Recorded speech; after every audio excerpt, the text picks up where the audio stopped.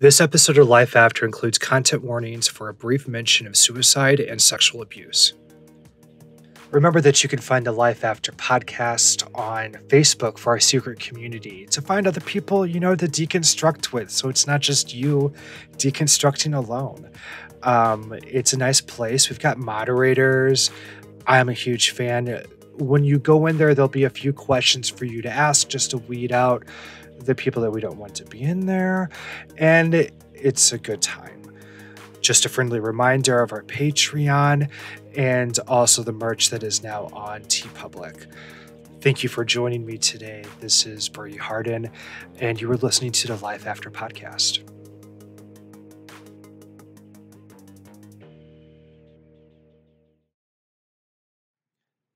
You may have noticed in the last few episodes, I've been kind of focusing on the word theology, that it's said to be how a culture tells its story, but because it's centered on the character, the theistic idea of God, then the story is told through that lens. Those of us who may have repressed ourselves or that we dealt with a deep sense of shame for being queer or lost community or cried out to a quote God and never was able to get something back that felt like was affirming or understanding of our identity and seeing us where we are. So theology is said to be how a culture tells its stories, but there seems to be assumptions rammed into the premise that when it goes through its practice, when it's practiced today, it kind of puts the cart before the horse and it leaves some of us out of the narrative. But here's one thing I've been learning since deconstructing, and that is if we use human-to-human language to explain our human experiences, our empathy can grow for one another without the sexual shaming or the phobia-ing each other or the hella problematic rules or the wonky historical narratives that comes along with organized religion or organized spirituality. But empathy is when humans see human experiences as our shared experience, but there's no R-ing for all queer people when it comes to God in this time and space. Now, when there's so many people deconstructing Christian beliefs, but especially for us who tried God out and didn't find the affirmation that we deserved.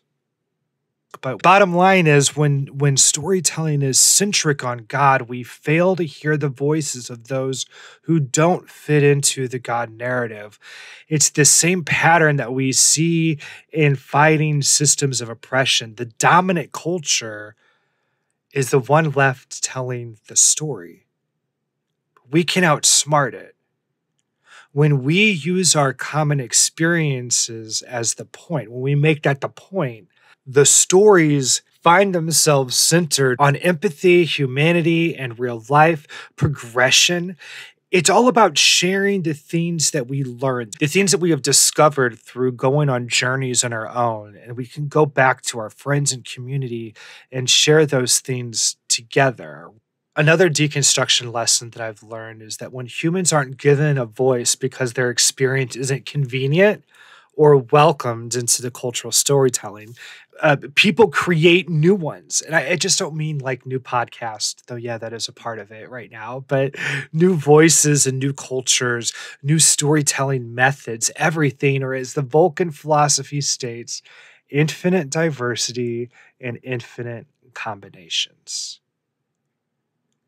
For this episode of Life After, I'm talking to my new friend, Jamar Rogers. He is a HIV activist who deconstructed hard.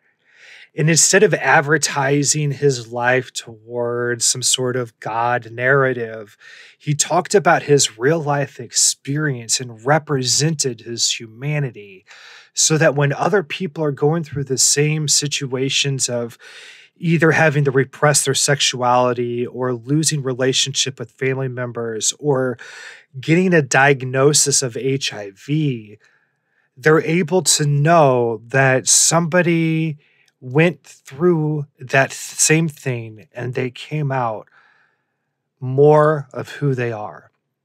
If Jamar Rogers can do it, then they can do it.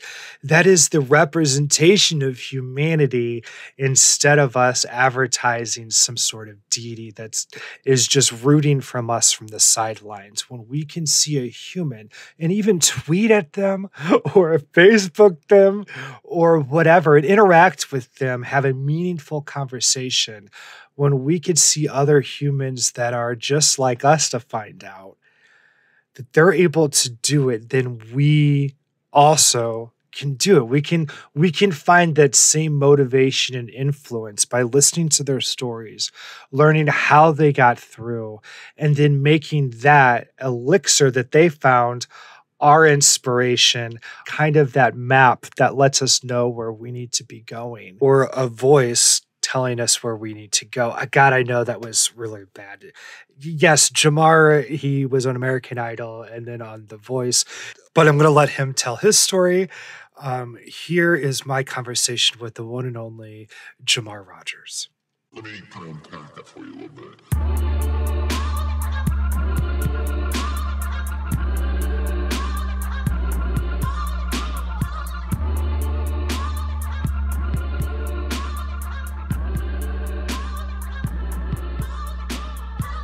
Jamar, welcome to The Life After. How are you today? Oh, I'm so great. Thank you so much for having me. This has been long overdue. I mean, we've been following each other on Twitter, and it's one of those weird things where I hear it when people talk about the podcast, where it's like, oh, I listened to this and I feel like I know who you are. I feel the same with your Twitter. I just feel like, oh yeah, we're friends, we go way back. But that's not really the case, but it kind of is. Like, oh, it's so cosmic. I feel like I've known you forever too. Just so you know, it's mutual. It's mutual. Good. Well, then I feel less like a creep. And I guess you understand this too, growing up in fundamentalism, being gay. Any opportunity that we have to feel less like a creep, we're going to take it. Wow. Yeah, I couldn't have said it better myself. So I mean, let's get the ridiculous bullshit out of the way. How do you introduce yourself to some random person on the street? And then we're going to go into who is Jamar in the context of The Life After, and the religion of it all. Yeah. Well, when I meet somebody on the street, I just say, "Hey, what's up? I'm Jamar." That's just who I am. But if I do have a hell of a story, and I don't think I realized how momentous my story was until you start sharing it, and then you see people's reactions. Right. And side note, that's just why I think that sharing your story is extremely liberating. I think that as you begin to tell more of what has happened to you, more of what you have survived, more of what you have thrived through, you break the shackles of shame. So here's my story. Yes. I was born into church. My earliest memories are of being in church, of the music. I was born on a Tuesday. Sunday, I was in church. My mom was 19 when she had me, and she got saved while she was pregnant with me. Wow. And she got saved in the Pentecostal faith. So very, very strict. For the first 6 years of my life, I didn't see my mom wear any makeup or pants. It was just very strict. I love the music. So it was like more though. Like the skirts and yes, the jean skirts. Okay. Yeah, you already know. With the long hair. At our church that I grew up with, and she was just known for always wearing a jean jumper. And I always remember like that commercial of McDonald's where Ronald McDonald went into his closet, and it's just the same costume over and over. We went over to her house for a pool party, and I went to her, and it was the same thing, but with jean jumpers. Yeah, that's it's like a uniform. It's like it's your daily uniform, so that you quote unquote please God. So I grew up in I grew up speaking in tongues, the music. Because we were so strict, I didn't have unchristian friends growing up. We weren't unequally yoked. I went to Awana. I had the salty. Yes. Yeah, I had the salty experience with Gospel Bill, Okay, and can we talk about salty for a moment? I'm sorry, can. but like every I was picture that obsessed. I every was picture that obsessed. I go back and I look at salty, I'm like, It looks creepy. this is a little bit like blackface or something. It looks a little right? creepy. It's Blueface. Yes. Or spine. I mean, it's technically his spine, if we want to get technical. But like, it's like, oh my God, man. this should not have happened. No, but it was the 80s. Lots of strange things were Right. happening. I mean, there So was many. Carmen's music videos that were obsessed my with witchcraft God. and the devil. So I mean, like they're like we were obsessed with the devil in the 80s and the 90s. So that was my the childhood. Satanic Panic was a big part, right? Yeah. Oh, it was huge. I wasn't allowed to watch any cartoons with magic in it. So, no He-Man. No Ninja because he was a master of Turtles. it. Oh God, no, absolutely not. No Little Mermaid. Because, just nothing that had witchcraft or wizardry, was allowed. So I grew up very sheltered. I was homeschooled for a few years. Were you? I mean, like we were in it. We were really in it, and the curriculum was a Christian curriculum. Like that was just my life. It was my foundation. It was my everything. My mom eventually did get married to a man when I was 6, and they had my little sister. And then we stopped being so like we weren't Pentecostal. Then we became non-denominational, which was the same shit. Just you could wear pants and makeup. Like it was still very religious. But it was still like a little step back from like the rules and regulation. A little bit. Just, I mean, like I said, we still maybe. my parents' rules were every time the church's doors are open, we're there, and not only are we there, we're there early. So, God forbid if there's a revival or a winter Bible conference, we're there every day. And my parents would let me miss school before I could miss church. That's just like God came before everything. And because I knew I was gay as a young child, I knew at the age of 7, I was going to hell. Yeah. Damn, yes. And so I was depressed and suicidal at 7. I remember thinking like something's not right with me. I don't feel like everybody else. And I think I'm going to go to hell for this. And my mom was really hard on me because I was a very feminine child. She was always like, watch your wrists. That's not how boys walk. That's not how boys talk. Of how you have to like sit and not cross your legs, all that bullshit. Yes, all of that. And so I learned to criticize myself at a very young age between my mother's voice and then the voice of what I thought God was, which was I'm just never good enough. And then every Sunday we're singing, I'm a wretch. Oh, I'm desperate. I'm nothing without you. Well, I mean, you start to internalize that shit that you are nothing without God. The way that I look at it is we get those messages, and it's not just that we just have those messages, but they kind of like all kind of create this. I used to call it like an internal Kellyanne Conway, but I feel like she's outdated now, thank God. But you just get like this like gaslighting AI that lives inside of your brain. Yes, perfect. And then it starts like spouting all out of this bullshit that you hear enough of it and you know what that voice would be saying in that situation. Yes. And it got to the point that in school, every time I thought a boy was cute, I was repenting. I was repenting every 2 to 3 minutes. Do you understand what that does? Yes, I do. Like to your mental health. And then you're going through puberty. And like, it was just a lot, right? A lot. My parents. You knew when you're 7, I did. I was attracted to a little curly head. Go ahead. Sorry. I'm sorry. I didn't put together till I was like 14. That really? I was like, oh, this is a thing that I'm going to have to deal with. Because I think I was a little bit of a late bloomer and I was a little bit more repressed. When you were 7, like, do you have anything that's like, oh, this is the thing that I'm like, yes, I do. Yes, I do. Like, this is what the deal is. It has to do with Salty. There was one of his videos. There was one of his videos that I watched every day, and there was this little curly-haired blonde boy that sang in the little group, and I was in love with him. I just thought he was the most beautiful thing I had ever seen. Oh my God. I used to pretend it was the Salty videotape where they're on a camping trip, and so I used to pretend I was going camping with them. I would sing all the songs but also I was molested between the ages of 4 and 6. Okay. So I was exposed to things that I should not have been exposed to. So like in your my brain mind, was working in a way. In my mind at 7, when I saw that little curly haired boy, I was in love with him. And I imagined us doing things together. So I had a lot of issues, and I think that I would have really benefited from therapy at a very young age. Totally.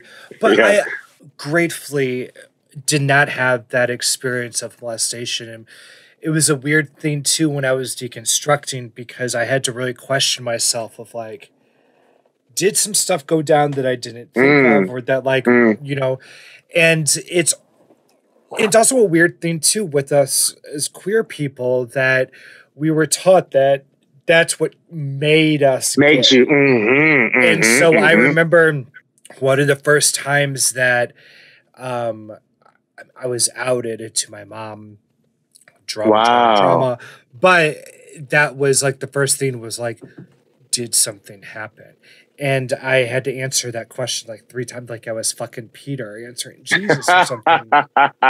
And there wasn't anything, but it made me have to question myself in a way that isn't appropriate, right? But to double check. And sure. There wasn't anything that happened, and I'm grateful, and I'm so fucking sorry to hear your experience involved that. Thank you. I look back at like boys that I was like thought were cute and I was attracted to back then. Yeah, I mean, I remember even with Barney, there was, the secular Salty, if we will. There was a boy there that I thought was cute.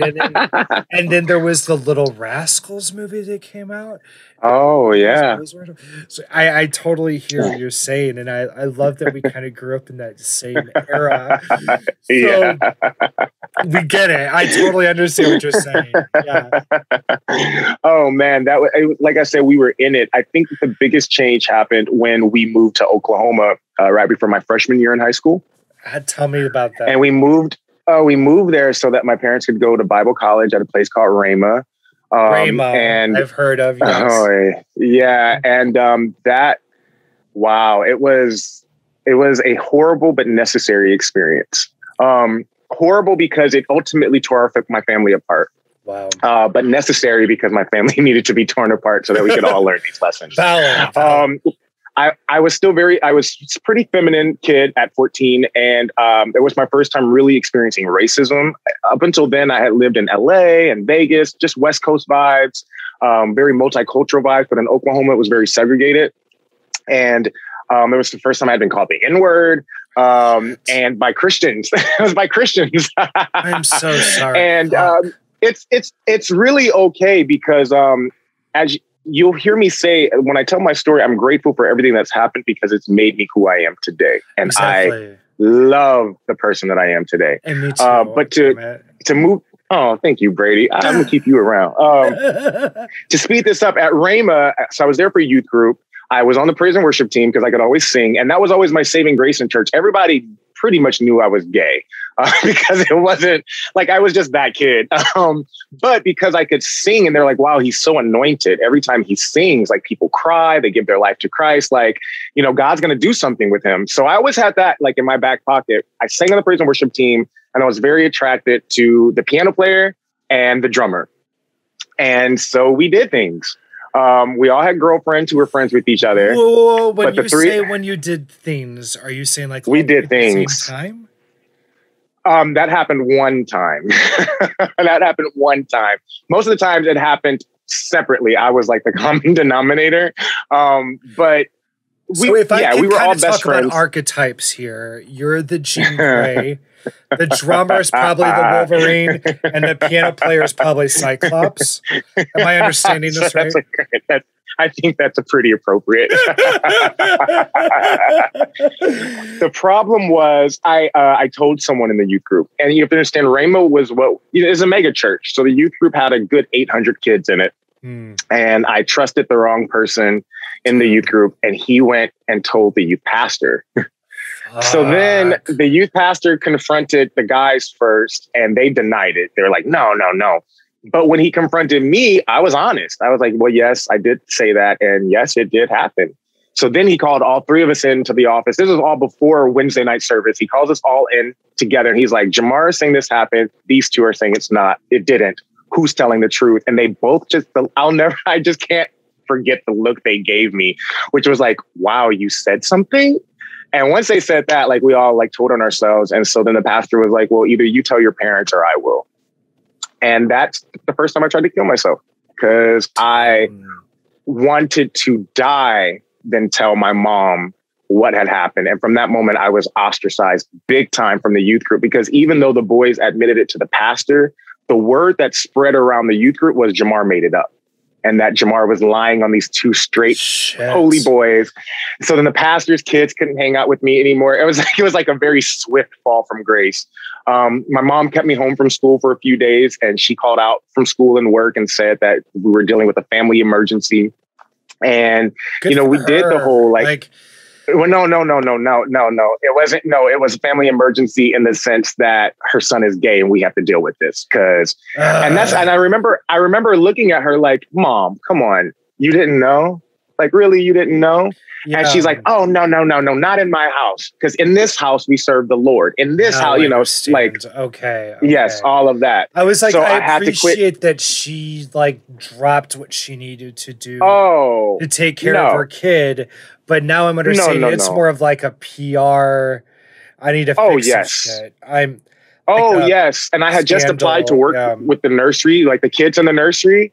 They negated my application. They said I couldn't work with the kids because I guess I must be a pedophile because I'm attracted to guys. I'm 15. I'm 15 internalizing all of this. So of course I was super depressed. That happened. Eventually I ended up running away from home at the age of 17. And for my whole senior year in high school, I couch surfed. I lived with friends. I developed a drinking problem. But I stopped going to that church. I tell you what, I stopped dealing with those fools. And I got a fake ID, and then I completely immersed myself in sinful living. I even remember saying to God, like, I heard that, everyone gets their season of sin. I want my season. I want my season to just be me, to just do me. And I now realize, I now realize that was my heart. My heart was saying, I cannot live not being true to myself. Please give me a moment where I can be me. But because I could not articulate that, I had a whole lot of self-loathing, and the self-loathing is what got me into trouble. So maybe we want to stop there for a moment. I don't know. God. Okay. There's just so many parallels. I was here in the Midwest. I was in St. Louis. And so everything that you did was 10 years ahead of me and my experience. So way to go being smarter and more with it than me. Because I don't know if it's smarter, but my only output for the longest time was just like a chat room of bullshit. And that was like my only access, because I was so fucking afraid. And I was so like the goody, like, I follow the rules, I do what I need to. And I love that you were like more willing to break out of that and kind of were able to hit that process sooner. And it kind of got you into some weird ass places. It definitely did. We need to take a break, and when we get back, you're singing where that took you. And then I want to talk about what that's meant with your walking away from all of this bullshit. Sure. When we get back from the break. Oh, yeah. So, when we come back, we'll talk about being homeless, the meth addiction, and how I found my way on The Voice. The Voice. Jesus. This is such a weird fucking episode, because it's like you strip away like the goddamn voice of it all, and like you are the quintessential episode of like who and what I like, who I want to speak to. And then it's like, oh yeah, you were also on The Fucking Voice. Anyway, we will be right back right after this beautiful lame ass commercial. They say that nostalgia is a really powerful force, and now that I'm producing a Life After podcast on my own, I could use all of the help that I can get. So I went back to the drawing board and updated the show's Patreon program so I can keep the candle burning. On the Life Afters page on patreon.com, you'll find several monthly contribution tiers you can choose from. Each includes digital rewards like infographics inspired by episodes, videos, sound bites, and each tier includes its own merch, like stickers, mugs, posters, plus one tote bag. Find the Life After on Patreon today. You don't want to be left behind, or even Left Behind teen series. And keep in mind, The Life After. Find The Life After on patreon.com and let's party like it's WoW 1999.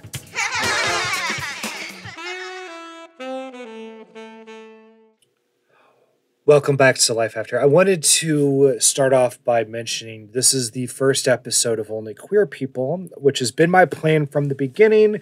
I mean, Chuck, kept him around for 50 episodes, straight people, blah, blah, blah. But now it is only queers. Queers only.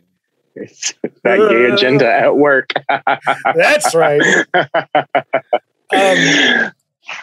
The next step in your story, things get hard. Yeah. And what did you experience? Well, this was actually the first time I left church. I was on my own. I was away from my family. And because I internalized so much self-hate, I brought along a lot of destruction to myself. I brought on destruction to myself. I was an alcoholic. Cocaine led to crystal meth. And so between the ages of 18 and 23, I was addicted to crystal meth. I was transactional with my body. I would steal from my friends. And I mean, I was just a mess. I was a mess. Not to mention had just some... And meth, meth is hard to quit. Is a big deal within the gay queer community. Yeah. Well, I found that meth gave me the freedom to let myself be gay without condemning myself. But the moment I came down, I condemned myself. So the point was just to stay as high as possible so I could be okay with myself. But then I got really sick. I got very, very, very sick. Sick to the point of being rushed to the emergency room. And it was there that I found out that I had HIV. Actually, at that time, I had AIDS. I did not have HIV. I had 5 T cells. I was about to die. They said if I had waited even an extra day, who knows what would have happened. So, but I will tell you this, though. Here's what's funny. No matter what anyone's philosophical or religious belief might be, I do believe in something. I'm not going to say greater than me, but I do believe in a creator. I do believe in this energy, this loving energy that we can tap into whenever we need to, right? And in that moment where the doctor told me, you have HIV, I felt this warmth from the crown of my head, and it just like traveled all the way down my body. And in that instant, I knew I wasn't going to die. I knew that I was going to be okay. And I called my mom from the hospital. This was our first time speaking in 2 years. We had a falling out. She didn't know where I was. I called her from the hospital. I said, hey, they're saying that I have HIV and I need to get my life together. Can I move in with you? Which was interesting. So I moved in with my mom for a couple, and at the time I actually had I don't want to call her a girlfriend. I'm going to call her a best friend who we told everyone that we were dating because she had just had a baby. And I wanted people so desperately to believe that the baby was mine, even though it definitely was not. And so we joined this church. We moved to Wisconsin. We joined a church. I thought that I had gotten AIDS, HIV because I had been living a life of sin, like what we've been taught. So I was like, you know what? It would make sense, right? Yeah. I got my season of sin. Look what happened. So I became even more on fire for God. I became very Pharisaic, very judgmental, very weird. And when I joined that church, they made me marry that girl. Even though I told the pastor that I had HIV, and I told the pastor that the baby wasn't mine. She was just my best friend and that I agreed to help raise the baby. And to them, appearances, they said that we needed to abstain from the appearance of evil. And so since we lived together, then we needed to get married. And the way that the pastor saw it, this was a great avenue for my deliverance, to help me with my deliverance. Because here was a woman who was willing to love me unconditionally. And where else am I going to find a woman that's going to sleep with a guy that has HIV? That's what he was basically saying, you know? So you might as well stick this one out. And I remember after a year of being married, I was crying in their office saying, guys, I just can't sleep with her. I'm trying. I'm really, really trying. And the pastor's wife, she was like, you need to confess every day, I love my wife. My wife is a Proverbs 31 woman. She's the woman that's meant for me. None of it worked, Brady. It just didn't work. And she ended up cheating on me because we weren't having sex. And I don't blame her for that. She ended up sleeping with a guy from the church. So there's that. That happened in that church. So we decided to split up. And that was very embarrassing because I had position in the church. But the church rallied around me. It was, I just, around that time, I auditioned for American Idol with another worship leader. And he had a hell of a story. And so he ended up getting third place that year on American Idol. And he's very famous now. He has Grammys. He's a very popular Christian artist. Y'all can Google it. I'm not about to start name dropping. And I did not. I got sent home that season and I had to go back to waiting tables. And the church was looking at me as though the reason I was in this position of God not showing me favor was because I had a life of sin. Whereas this person, back to that just cause and effect vacuum. Yes. We've got to fill up this bullshit of, it's so. In order to get God to bless me. Yeah. Or I'm not in the will of God. So I bought into it, and that's where a lot of self-loathing and self-hatred came in. But I started dating a guy during that time, and then the church found out. Well, actually, my mom told on me. My mom told the pastors. Yes, and I was a grown ass man. I was 29 at this time. Your mom is such an interesting character in your story. She definitely has been. We have become from villains to best friends. Yes, she definitely was a villain for a lot of time. And the good news is she deconstructed at the same time I did. So that's where healing has come through for us. Your mom is deconstructed. Okay. Completely 1000%. So we'll get to that. Tell me we'll cross more. that bridge. I cannot wait to hear that. Oh my God, I want to give you a big ass hug right now. That's so exciting. A virtual hug right here. Okay. Okay. So after I'm sent home from American Idol, the church sits me down for having this boyfriend. And which in retrospect was one of the best things that they could have ever done. Though I was embarrassed. Though I was embarrassed and humiliated because they did it in between service. You know how, I don't know if you went to a church that had 2 morning services, but we had an 8 a.m. and an 11 a.m. And I sang at both services. And I led the 8 a.m. and they sat me down before 11 a.m. And, but I still had to sit there. And people were like, why aren't you up there? You know, just the shame, you've been disfellowshipped. You know what it's like. I hated my mother. I cursed her out. I couldn't believe she betrayed me. It was just a rough time. Well, that relationship that I was in at the time turned out to be very abusive and very harmful and toxic. Okay. And I ended up moving to New York, just leaving everything behind. Wow. Leaving the church, leaving everyone I knew. Moving to New York at this time, I didn't have a wife anymore. I was feeling you were in Oklahoma all the way up to this point, correct? Well, no. I bounced around a little bit. I met my ex-wife in Atlanta. When I found out my HIV status, I was down south. We moved to Wisconsin. That's right. You said Wisconsin. Oh my God. Yeah. I know. I've lived everywhere. I've been everywhere, and it's because I'm trying to give you the Cliff Notes version because we ain't trying to touch on everything. You're good. But once I was in New York is where I joined another church just because, habit. Right. That's what you do. That's how you find community. Exactly. I didn't know how to make friends outside of church, and I didn't fit in the gay community. No matter how much I tried to hang out with them, I still was just this very sheltered Christian person that just that wasn't vibing. And I know you can relate. So while I was at the church in New York, I auditioned for The Voice, and that's where my life really began. Because it was throughout the process of The Voice that I felt the courage to share my story of having HIV. And after I shared that story on NBC to 14 million people, my life changed. I suddenly had a career. Suddenly people wanted to hear what I had to say. And though I wasn't living my authentic truth, I did start to understand that, okay, if I tell the truth, people won't shun me like I thought that they would, you know?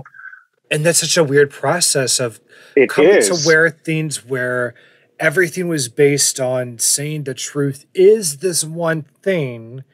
But now it's like, wait, for me to be authentic about my experience means kind of not just saying something that's different than what you grew up with, but ostracizing yourself almost from that community. Yes. Because Yes. everything's based on that message. Yes. Yes. You're disfellowshipping yourself. Right. Right. Like, why would I do that? The thing is, when I got off The Voice, I was still pretty hardcore Christian. So I took a position as a youth pastor at a church out here in California. And around that time, I also met another girl.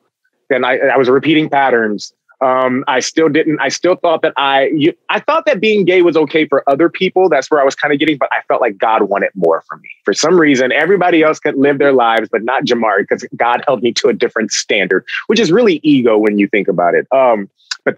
Anyways, so I started seeing this girl, and the pastors of the church in California did not like her. They didn't feel like she submitted to their authority enough.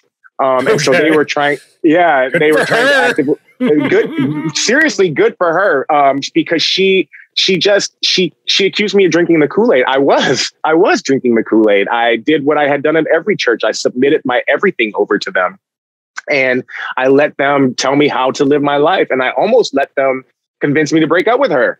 And to be with another woman that they wanted to set me up with. But finally, I'm gonna, and this is gonna sound really woo-woo, so if you can just bear with me. I'm with you. But I had a vision, Brady. I had a vision of their hearts. And I saw how they just weren't good people. They just weren't good people. And once I saw that, it was almost like I couldn't ignore it in the meetings anymore. What did that look like? What did you see that like? I saw, it was like a little whisper that said to me, stop giving your power to these people. Yes. And then I just saw what could only be described as wickedness. I don't even like to subscribe to that word, but I began to see how they used the people in their church. I don't know. It was like in a moment. Yeah, in a moment, my eyes were open to how they were and how they lived so lavishly and how they talked shit about their congregation. And yeah, it was. You know who you sound like? This is not the heart of God. This is not the heart of God. Do you know who you sound like? Who's that? Our queen and master, Leah Remini. Oh, yeah. That was her thing. Yes. She didn't leave Scientology because she one day was like, man, this is some weird alien volcanoes or whatever. She saw people being assholes and living lavishly. The top people at Tom Cruise's wedding of all places, and realized no. And that there was a disconnect and then what came next is the beliefs, right? Yes. That's exactly what came next. Because after I left that congregation, I was like, I don't think I can go to church anymore. Not like I'm seeing the same thing with every church I'm going to. And I'm sure that there's other churches out there that are not like that, I'm sure. But at the same time, what I was finding in every church I went to was just this control. Systemic. Mm-hmm.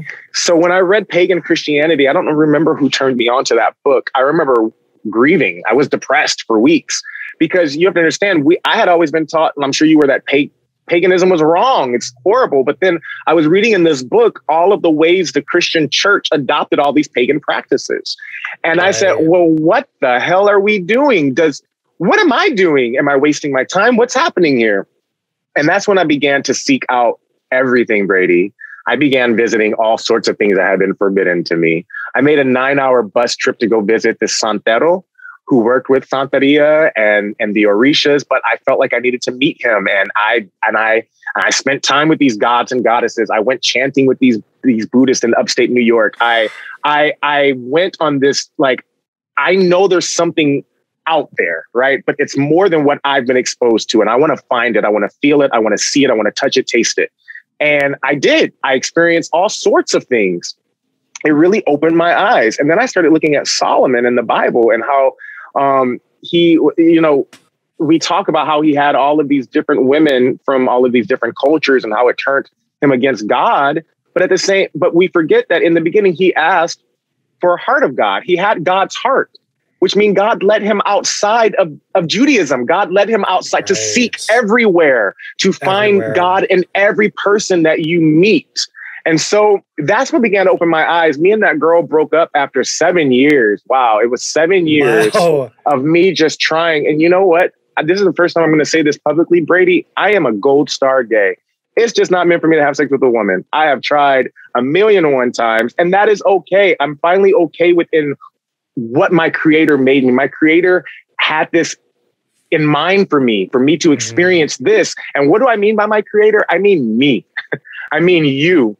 I mean your son. I mean your roommate. I believe that we are all the creator. We are all God, having these individual experiences just so we can get to know ourselves better. And that's why I have the grace and patience to accept people that are still in the church, because you can only go as far as where your awareness is. And their awareness is still very egocentric, right? Their egos feel good. I belong to this country club. I'm better than you. I'm going to heaven. Are you? And really what they don't understand is that you're just stroking your ego. You've never been more like a Pharisee than when you are standing on the corner judging your brother and your sister. When you're disfellowshipping someone, you are like the vipers that Jesus was talking about. So you are being a son of Satan. And whew, okay, let me take a deep breath because I can get a little passionate. What I'm finding is this is church for me, Brady. Me and you speaking right here, us having this communion together. This is community. This is what I crave. I don't have to go give 10% of my money. I don't have to serve every Saturday. I don't have to give from an empty well in order to gain acceptance of an imaginary God. No, I accept myself as I am today. No one's coming to save me because I have saved myself. And that is why I am secure. Yeah. I recently was speaking with my friend, Reverend Dr. Sherry Paulus. We talk about just theology as a storytelling technique, but also just the focus on us and who we are. Yes. And the difference, we had a discussion about the difference between talking about our experience, which is representation, versus advertisement, which is what religion kind of taught us to do and conditioned us to be little baby marketers for. Where when we talked about our experience of what we went through, it was always done in a marketing way technique towards God. Everything was done in a way that gave him credit for the good things that we did, while we took the blame of the bad and created this bad transactional inappropriate relationship with us and this idea of God. What I hear you saying, on the other hand, is when we talk with each other and we're talking with our experiences one-on-one, that eye to eye through technology, eye to eye is what matters, because at the heart of it is that human experience. And because you and I can't sit and say God saved. Or let me put it this way. I prayed really hard and God kept me from being gay. I can't say that and be honest with you. Yeah, no. What I can say is we both struggle with that fucking bullshit. We put everything that we could within it. We tried everything we could. And we could say, you can't pray the gay away. So what matters to me is not the God part. What matters to me is the human experience part. Yes. If you're gay, accept yourself, do no harm, learn how to learn how to be gay without doing harm, without doing that toxic closeted bullshit. And let's find a way to do that without harming others. Yes. And honestly, when you talk about the human experience, that's what I'm going to that's become my philosophy. I want this human experience. That means I have to accept the highs and the lows. I can't appreciate the highs without the lows. And it also means that we are dualistic. We are dualistic by nature. Means we have a shadow and we have a light. And when you are trying to just push away the shadow all the time and live in the so-called light, you're not being authentic to yourself. You're not being fair to yourself. And that's why we have a lot of Christians that have suppressed anger and suppressed sexuality. They just suppressing things left and right because the joy of the Lord is their strength. Well, no, the joy of the Lord is not your strength. You're depressed and you're manic and you need therapy. And that's what the church is full of. It's full of people that have been traumatized who are trying to help other traumatized people. And the church is supposed to be this hospital for sick people, but sick people never get better. No, we just get deeper in our ego and we convince ourselves that we've become better. I hung out with a Russian friend yesterday and she said something that was just really key. Because she was raised in Russia, she was raised in communism and there was no religion. And so she was raised with the thought that religion is rules for dumb people. Religion is for people that do not know how to control themselves, so they need to be told how to control themselves. Your motivation for doing good shouldn't be a crown in heaven. Your motivation shouldn't be because there's someone in heaven that's going to send you to hell. Your motivation should be because you are a good person that wants to do kind things for people. Like, what is your motivation? It's so much of our morality and how we look at ethics now has to do with what harm does it create to people around us. Yes. But before the basis was, it was given spoon-fed to us from a deity. Yes. And so when we're used to it being spoon-fed, we're used to just getting the fish, but not knowing how to fish. Yes. So I see the difference between like how we were in fundamentalism and taking the Bible literally. That was just being handed fish over and the same fish over and over and over, right? And we all kind of got sick of that fish. We all have experienced times with pastors where it's like, oh my God, you're just preaching the same things over and over. Oh, yeah. And it's the same with like giving that same fish, and that's all you've got. But humanism and this other idea of centering ethics around a community. Are you creating harm? Are you communicating well? Are you respecting consent? Those are the things that matter. That's what really teach people that, and then now they know how to fish. They can come up with their own morality. And emotionally mature people. You're raising up emotionally mature people. I find that, and I'm not going to blanket all Christians this way, but there's a lot of Christians that don't know how to deal with conflict, that don't know how to deal with being offended, that stay in abusive relationships because there's no boundaries. Like, why are we not learning boundaries in the church? And I'll tell you why we don't learn boundaries in the church, because then the pastor can't exploit your talents and your gifts and your time. If you have boundaries, then no, you won't serve that extra service. If you have boundaries, then no, you won't give more than that 10% that's supposedly required of you. So I feel like, and what scripture are you going to use? The one where Jesus said, just keep on being slapped over and over? Yeah, right. Exactly. So, I honestly, therapy taught me a lot about, religious PTSD. I didn't realize how I was just walking around feeling like I was just in trouble all the time. Yes. And that was my therapist. And she's like, oh, that anxiety that you feel, that's religious PTSD. No one's mad at you, honey. No one's mad at you. So I had to learn how to release my inner critic. I had to learn how to change my self-speak, how to talk to myself with kindness and compassion. And so there was a book by Louise Hay that really helped with my healing after deconstruction, and it's mirror work. She taught me how to talk to myself in the mirror, if you can't love what you see when you look in the mirror, at least you can start with saying, I'm willing to learn to love you. I'm willing to learn to accept you. And that willingness is half the battle. If you are willing, then I feel like, life meets you halfway. Fuck. And so I also wanted to mention the stages of grief that come from deconstructing. You are grieving your old self. You are grieving everything you've ever been taught. You're also grieving the life you're not going to have that you once envisioned for yourself. And we have to give ourselves permission to grieve, to go through the denial, to go through the bargaining, to go through the anger. Oh, the anger stage probably lasts the longest. Just being like, it's valid. Why? It is valid. Yeah, it's so valid. And so I implore you to feel your feelings. Don't suppress them. Feel that anger, scream, run, rage, do whatever you have to do to get that energy out of your body, because as you move that energy out of your body, you're making space for healing. and acceptance. And once I was able to move through the rage, through like, this shit was not fair. It wasn't fair that I got singled out and sat down when there was adultery being committed. What made my sin so much greater? Right. Sit in that, feel that. Once I was able to feel that, I was then able to say, Jamar, you're right. It wasn't fair. And I love you. And so I'm going to give you a chance to have the life that you didn't have. Let's try new things. I met an amazing guy a year and a half ago, well, almost 2 years ago now.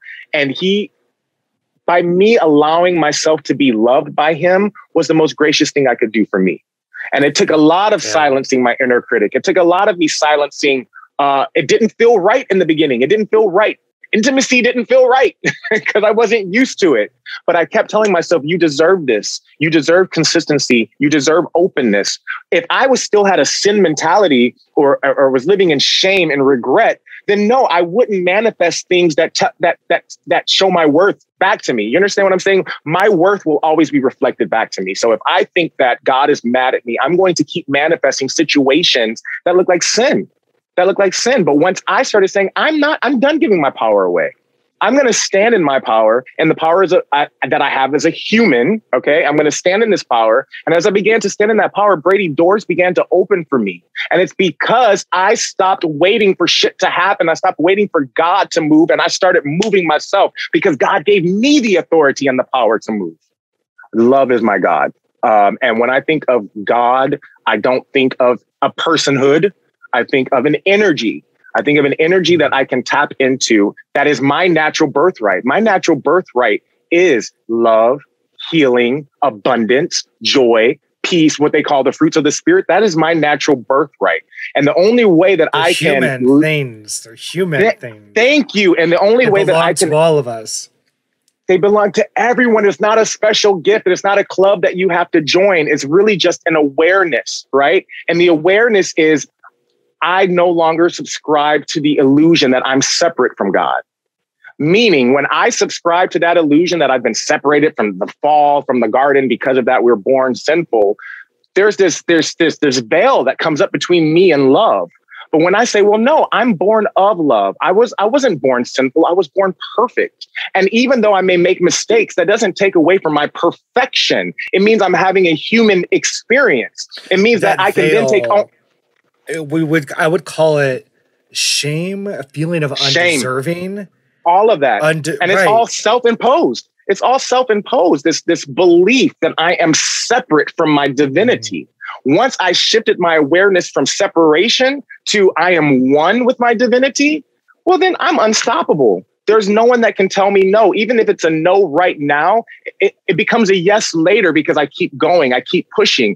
I'm now not afraid to take responsibility for the decisions that I make. And that was a big one for me coming out of the church, where you're always deferring your decision making. I now know that I've been equipped. I can handle. I trust my inner guidance. I trust my own inner compass. And that comes from listening to the heart. I believe that the heart is how we always get back in touch. Whenever I find my awareness shifting to the illusion of separation, where I'm not good enough, where it's just negative self-speak, I know that I can shift my awareness by getting in touch with my heart. And how do I do that? By sitting in silence with my heart. Elijah didn't hear the voice of God and with the earthquake, didn't hear him in the storm, but he heard him in the still small voice, which is your heart. It is your guidance. It is your compass that will never lie to you. And if you think about it, Brady, our hearts were always telling us, you're a gay little boy and you want to be gay. You want to frolic and you want to have a limp wrist and you want to be happy about it. However, we were conditioned to ignore that part of ourselves, but our hearts never lied to us. Okay, I remember I told you earlier, I didn't realize that I was gay until I was 14, but I wanted a Polly Pocket in 4th grade. Okay. And I wanted or My Little Pet Shop. And I had a scuba diving Ken doll. I had these very effeminate things about me that I had to code and change the context of so that it wanted out me for who I was. And I was scared to expose that, right? A big part of your story was getting sober, getting off dependencies. Can you talk about that? I know that's a huge part within the gay community and the queer Yeah. community, especially. Um, do you differentiate between the word sober and dependent? How does that work for you? Well, I know that for people that are in 12-step programs, the word sober carries a lot of weight with them. So I'm really careful around that word. I don't consider myself sober because I smoke weed. And for me, weed has been just a big blessing in dealing with ADHD, some restlessness that I go through, and also just with my meditation and journal time. I like to smoke a little bit, and with I'm an artist. I like to create while I'm high. But at one time, I was needing to be high every second of the day, and I don't need that anymore. And at one time, I needed to put things up my nose every day or smoke some meth, and I'm not there anymore. So I also want to preface this by saying, I stopped doing meth back in 2006. So we're talking about a very long journey. Okay. I did not quit using coke right away. I still had a problem. I think that what has helped me give up coffee with over the last year and give up, which was probably like my biggest addiction, was me caring about my nervous system, me learning that I was living in a heightened state of fight or flight because of what I was doing, because of some of my habits. And so I started looking into what I can do to calm my nervous system so that I'm just moving around through life in a more calmer, more peaceful, more gentle way. I don't need to be speedy all the time. I used to need to feel that speediness to feel productive. No, I don't need to. No, some days you don't have to be productive. Who says? Some days you can just sit still and know that you're good. And that's okay.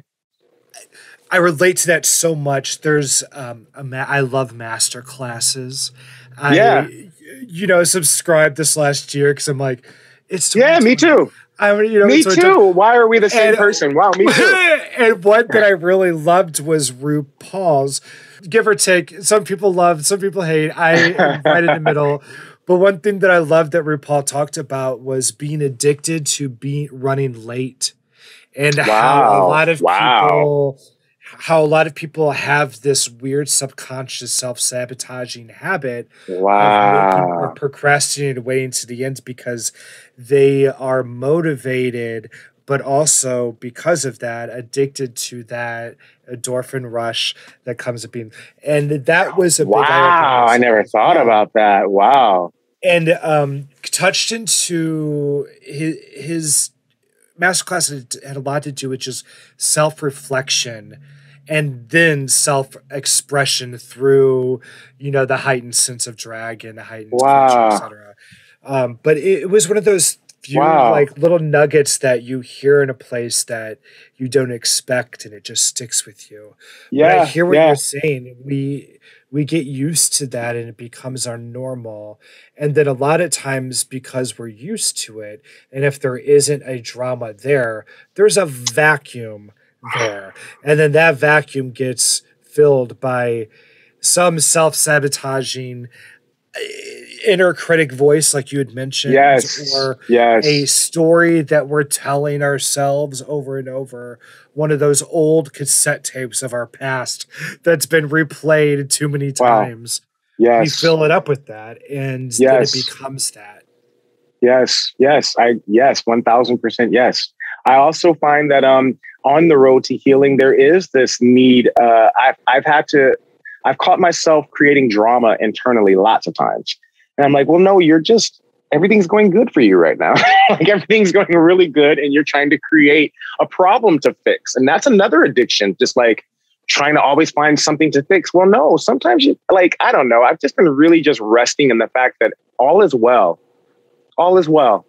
All is well. And nothing at this exact moment requires my attention. That requires me to be speedy and all up in arms. The whole world appreciates it when I show up in a more calm, more peaceful manner. I appreciate it the most. My inner self appreciates that. Yeah. Christianity kind of created this feeling of being micromanaged, that everything that we went through is supposed to be a lesson, because we normalized the storytelling of the Bible. That was our precedent in life work. That's what we grew up with.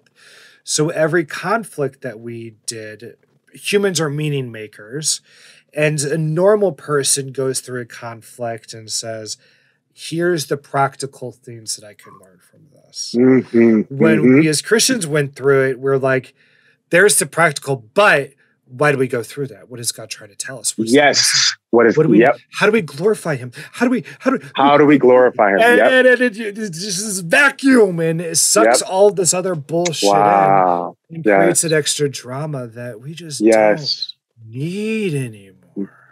No, we don't. We don't need it. I mean, some people may need it. I don't personally need it anymore. Yeah. Yeah. I love it. What are you up to nowadays? What does your life look like?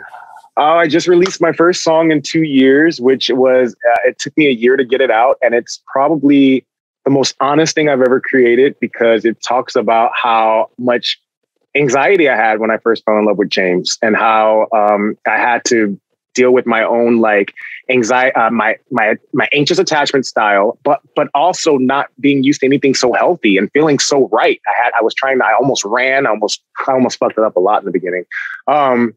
So the song is about that, and learning how to flow, how to surrender to the flow of life. Because if you do surrender to the flow of life, you will be taken care of. I guarantee you.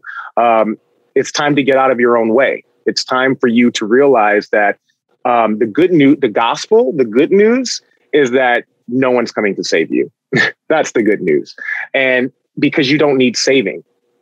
You don't need any saving. There's nothing wrong with you, that you don't need to be rescued from yourself. You yourself, you're a beautiful thing. You're a beautiful place to be. On your worst day, you're a beautiful place to be. This experience is beautiful. The highs, lows, all of it is beautiful. If we'll just surrender to the flow of it to the best of our ability. I know it's not always easy when you're facing a lot of circumstances that don't seem like they're working out for you. But one thing I know for a fact, and I've lived enough life on my 39 years on this planet to know that every single thing works out for your good. Every single thing works out for your good. Your worst day is building you up for something better. And not for the good of those who love. You're just talking about fucking humans. You're just talking about just as a human. All of us. Not dependent on our beliefs.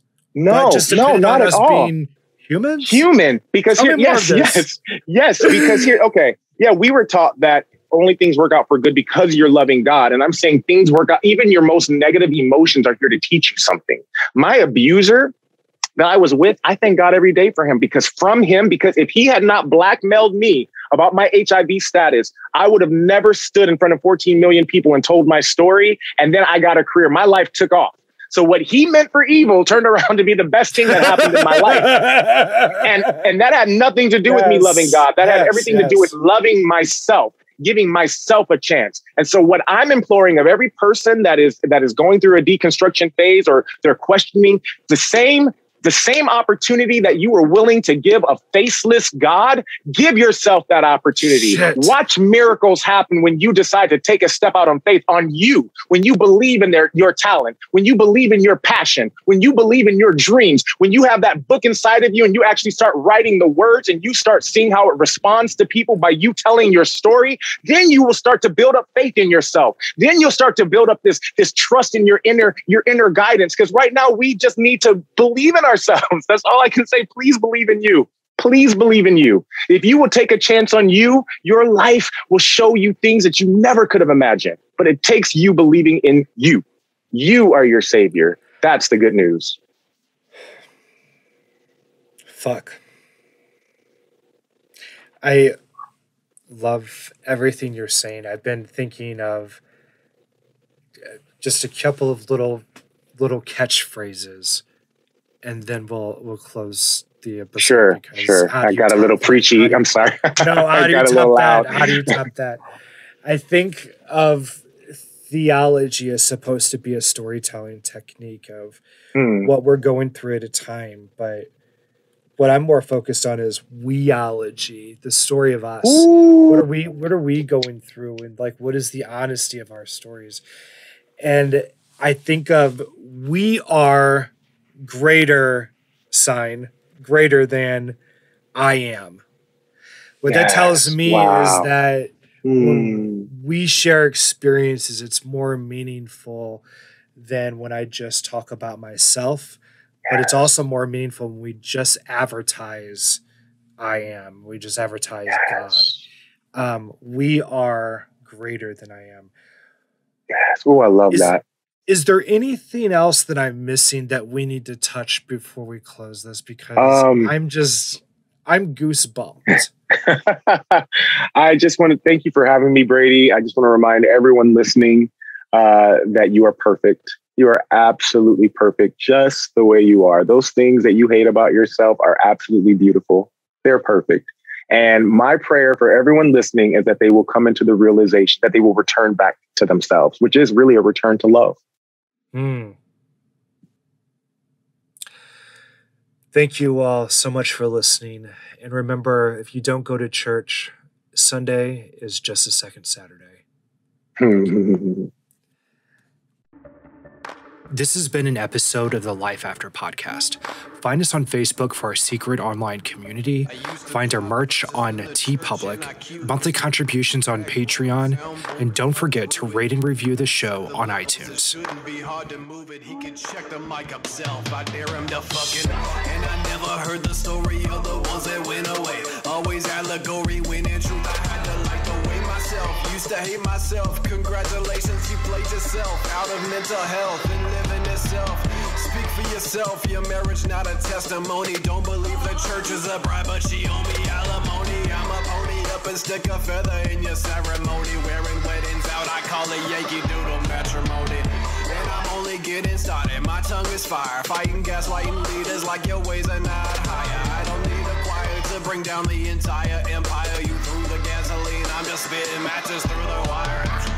I'm just trying to break them free, make them see the refrains and mental chains of slavery. I disagree with any preaching, teaching, I own defeat. I repeat, I don't need a church to walk in victory. I'm complete. And everybody sings, and everybody sings. Please, pull some strings for me. And everybody sings, and everybody sings. Well, roll up, Miguel.